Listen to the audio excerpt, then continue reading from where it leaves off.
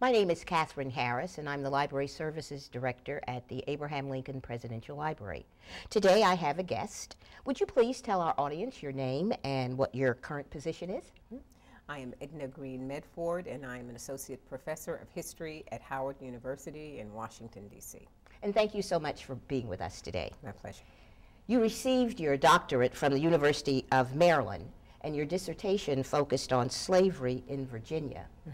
Have you always had an interest in African American history? I think I have. I grew up in an area where there were plantations, throughout the county, and I always wondered where I fit into that whole history. So it's not surprising that I would become a historian. I don't think there was anything else I could have become. So you kind of came by it honestly and naturally, Absolutely. so to speak. Absolutely. Kind of was in your blood. It really was. Being here in the Abraham Lincoln Presidential Museum, and I know of your involvement in this project, have you always had an interest in Mr. Lincoln as well? Actually, my interest in our 16th president came rather late. I always hear stories of people who knew about Lincoln during their childhood, started collecting Lincoln memorabilia during their childhood.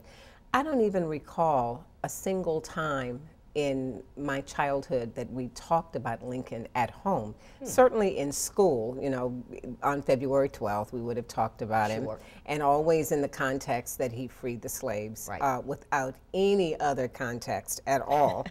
And so my interest really started, I think, in graduate school, more than anything else, at the University of Illinois, Champaign-Urbana. And I think it intensified as I was when I was a younger professor at Howard, especially when C-SPAN decided to film the reenactment of the Lincoln-Douglas debates. I got involved in that. And so that kind of got you going on the way. Absolutely. Do you consider yourself an African-American history scholar or a Lincoln scholar or both? And why? I think of myself as a scholar of American history with an emphasis in African American history and an interest in Lincoln. I think that would be the way. I am not a Lincoln scholar in the sense that I've spent my entire career studying Lincoln, like many people have. But I've found that as I try to understand African American history, I have to understand Lincoln. I would say that I could understand that as well, because Mr. Lincoln played a part in the history of African Americans in our country, just as African Americans played a part in the history of this nation. Absolutely. So, as a child, you said you really did not have any early memories of talking about Mr. Lincoln in your family, except for perhaps, might that have been during Negro History Week by chance? That's exactly when it was. You bet.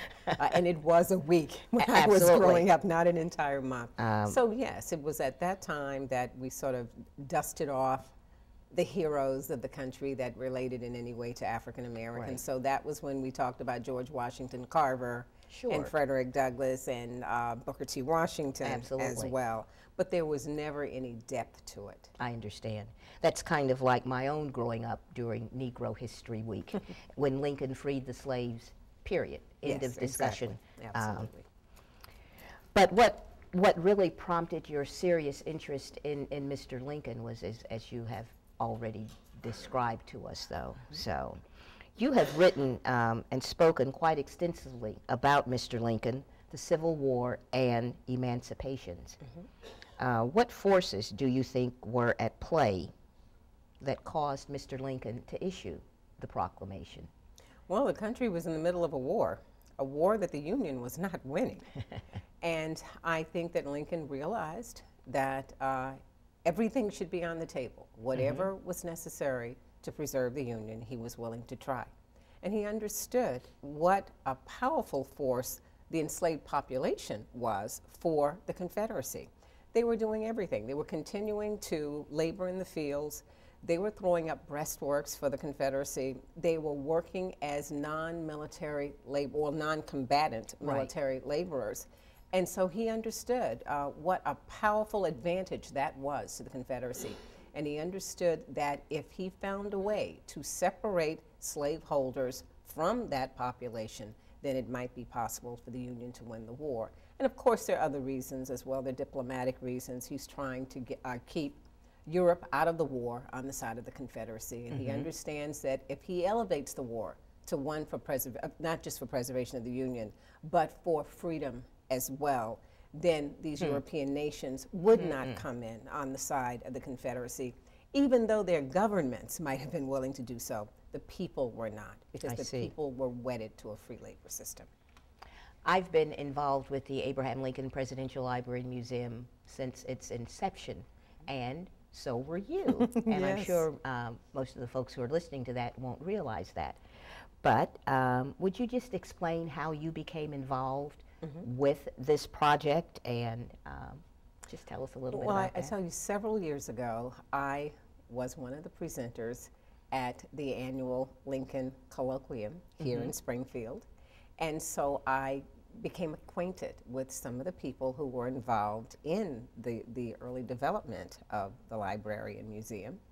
And I was asked to participate on the first panel. There were 2 panels of scholars involved in the planning.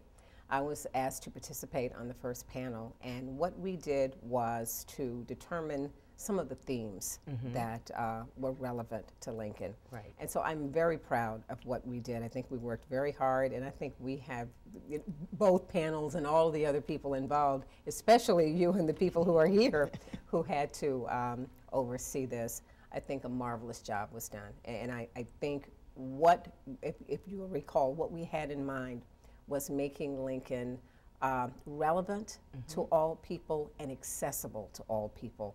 And I think this library and museum does that. Does that.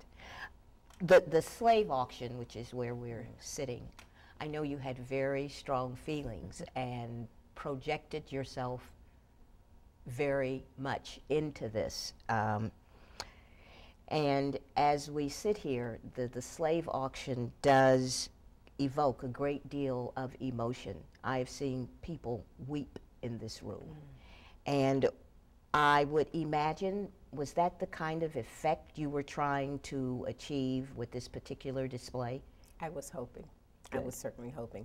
It is easy to look at someone's scarred back and try to understand the horrors of slavery. It's easy to talk about the exploitation of someone's labor. But when you talk about separating a family, taking children from their mother, taking a husband from his wife, that's the real harm that's done to African Americans in slavery. I don't think there's any other way that we could actually convey how horrific slavery was, except in that instance with this exhibit, with the family being separated. And even though I have seen this exhibit numerous times, it never fails to touch a chord in me. And when we walked in today, I noticed your reaction, and I know this is not the first time you've seen seen it either. So I would say that this is one of the more powerful tableaus, displays in the museum. Right now, we are into the Bicentennial of Mr. Lincoln, right here in Springfield, and the Bicentennial is receiving attention not only here in Springfield, but certainly all across the country. What do you see as Mr. Lincoln's most enduring legacy to us in the 21st century?